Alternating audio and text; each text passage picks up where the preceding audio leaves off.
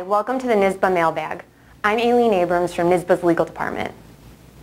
Today's question is, are school board committees subject to the Open Meetings Law?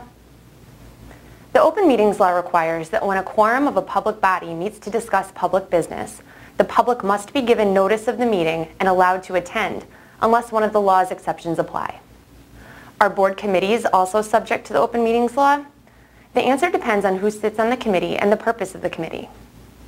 If the committee consists solely of board members, it is subject to the Open Meetings Law. In addition, any meetings of such a committee composed of a majority of the board constitute a board meeting. Meetings of committees consisting only of board members also would become a board meeting if the committee members are joined in the discussion by board members who are not part of the committee and their combined number creates a quorum of the board. But that would not be the case if the additional board members attend the committee meeting only as observers. In comparison, advisory committees that do not consist exclusively of board members and are formed only to advise and make recommendations to the board are not subject to the Open Meetings Law. But an exception applies if the core membership of the committee consists of board members. If this is the case, the committee is subject to the Open Meetings Law, even though it includes non-board members. For additional information, contact any of the attorneys in NYSSBA's legal department.